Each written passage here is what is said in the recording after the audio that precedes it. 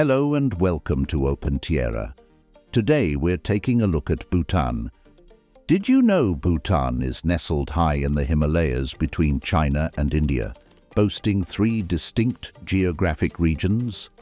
From snow-capped peaks to lush tropical plains, its landscapes are diverse and stunning.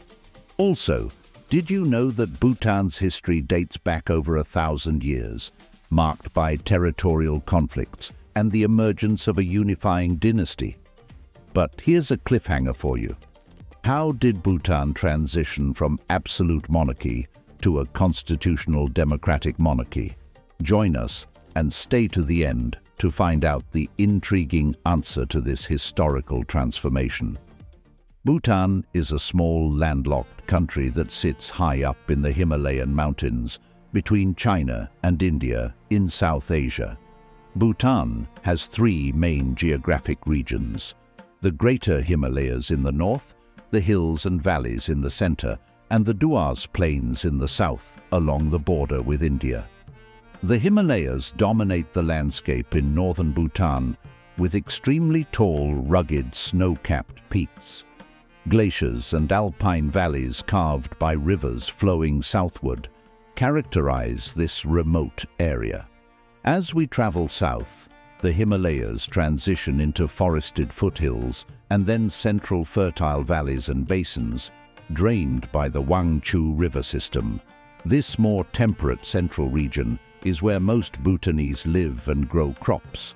The capital city, Thimphu, sits in one of these mountain valleys at an elevation of 7,000 feet.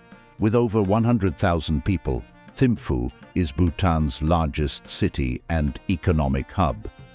Other notable central towns include Punakha, the old capital, and Phuentsholing, an important trade city near India. Reaching Bhutan's southern border, we encounter the Dua Plain, a hot, lush tropical area at just 200 to 500 feet above sea level. Dense forests filled with wildlife cover these lowlands which transition into India. Major southern cities hugging the Indian border include Gelapur and Samdrup Jongkar. The remote Himalayan country of Bhutan has a long and storied past going back over 1,000 years. Situated between powerful China and India, Bhutan has navigated its place on the global stage by isolating itself for centuries and adopting innovative policies balancing modernization with ancient traditions. The early peoples of Bhutan were followers of the animistic Bon Religion until Buddhism took hold starting in the 700s CE. For centuries, Bhutan was made up of localized chiefdoms and small kingdoms, constantly warring for regional control, with Tibetans to the north and Indians to the south. By the 1600s, the region was unified under the rule of Ngawang Namgyal, a Tibetan Buddhist Lama. He established a comprehensive code of law and centralized government that brought stability to Bhutan for the first time, while strengthening ties to Tibet. However, after his death in 1651, Bhutan fell into turmoil over succession. Competing penlops, or governors representing pro-Tibet and pro-Mongol factions, fought for power across shifting alliances over the next 2 centuries.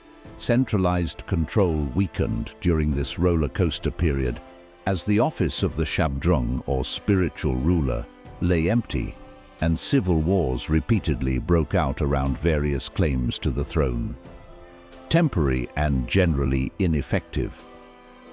Shabdrung incarnations were installed but held little sway. The theocratic government essentially collapsed by the mid-1700s. By the mid-1800s, Ugyen Wangchuck leveraged his position as penlop of the strategic central region of Trongsa to make himself Bhutan's preeminent political leader. Wangchuck used Trongsa's control of trade routes to extend authority across warring districts. Further cementing his rule, Wangchuck led the army against British encroachments from India, fighting the devastating Duar War. Though ultimately defeated, this consolidated Wangchuck's popularity nationwide. By 1885, Wangchuck was universally accepted as ruler across once fractured Bhutan, retaining his local Trongsa governorship as his power base. Over the following decades, Wangchuck's centralized control paved the way for unification and modernization of the Bhutanese state under his leadership. Then, in 1907, Ugyen Wangchuck was unanimously elected as the first hereditary king of Bhutan, the Gongsar Ugyen Wangchuck.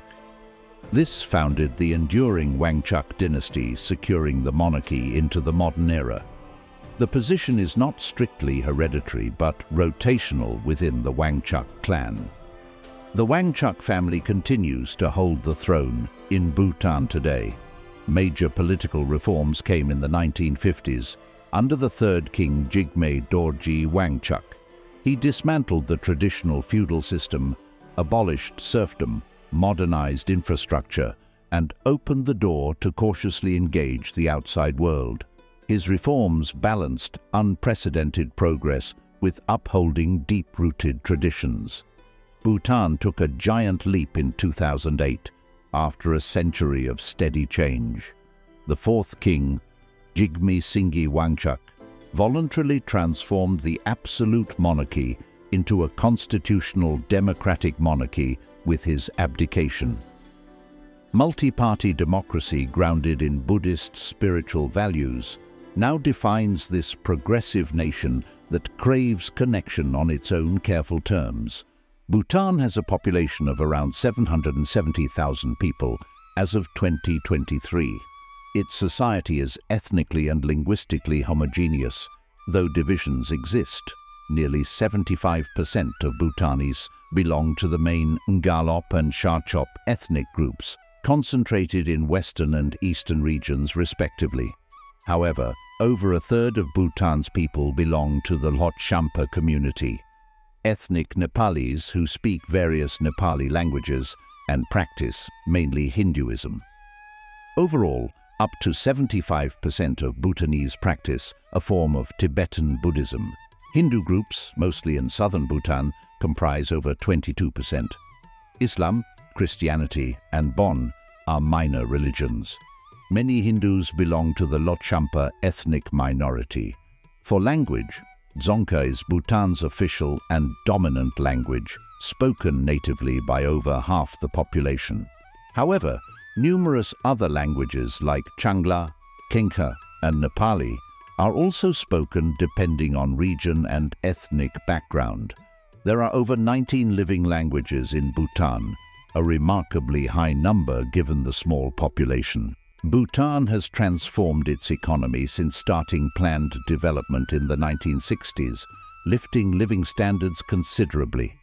Once mostly subsistence farmers, many Bhutanese now enjoy rising incomes in tourism, finance, and especially clean energy, which now comprises almost 17% of GDP, thanks to investment in hydropower. Agriculture still plays an important role, though, employing nearly 60% of Bhutanese and contributing around 18% to GDP, primarily through crops like rice, corn, potatoes, apples, and oranges. Forestry, livestock, and cottage industry weaving represent other smaller sectors.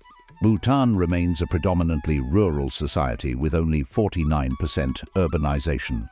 Bhutan's small industrial sector focuses mainly on production of cement, wood products, processed fruits, alcoholic beverages, calcium carbide, and ferrosilicon. Bhutan sells surplus renewable hydropower to India, which made up 25% of the country's total exports last year, and funded critical imports like machinery, vehicles, fuel, and grains. This trade drives the close economic partnership between Bhutan and India. Bhutan is a country with a rich cultural heritage that strongly impacts daily life. Bhutanese culture is deeply rooted in Tibetan Mahayana Buddhism, which was established as the state religion in the 17th century. As a result, spirituality, ritual, and concepts of karma permeate society. Giant dzongs, Monasteries, stupas and prayer flags punctuate the dramatic Himalayan landscapes of the land of the thunder dragon. Festivals called Sekus celebrate saints and deeds from Buddhist mythology, with elaborate costume dances often depicting deities and demons. The masked Cham dances are especially significant. Traditional arts and crafts emphasize religious imagery, symbols and motifs in painting, embroidery, wood carving and papermaking. Traditional clothing like the Geyo and Kira feature spiritual iconography as well. Bhutanese cuisine reflects the geographical and agricultural diversity of this tiny Himalayan country, tucked between India and China. Staples include red rice grown at lower elevations and a range of meat, veggies, cheese, mushrooms, fruits and nuts from pastoral mountain areas. Bhutanese cooking also absorbed influences from Tibetan cuisine in the north and Bengali cuisine across southern borders. The most well-known Bhutanese dish is datshi, a spicy, warming stew made with chili peppers, meltable farmer's cheese, and vegetables like potatoes, spinach or green beans. It is served over red rice at nearly every meal. Other mainstay dishes include momos, or small stuffed dumplings, pa, a pork dish cooked with radish, thukpa, a thick noodle soup, and tingmo, steamed buns with stuffing. If you enjoyed this video on Bhutan, you'll love this next video.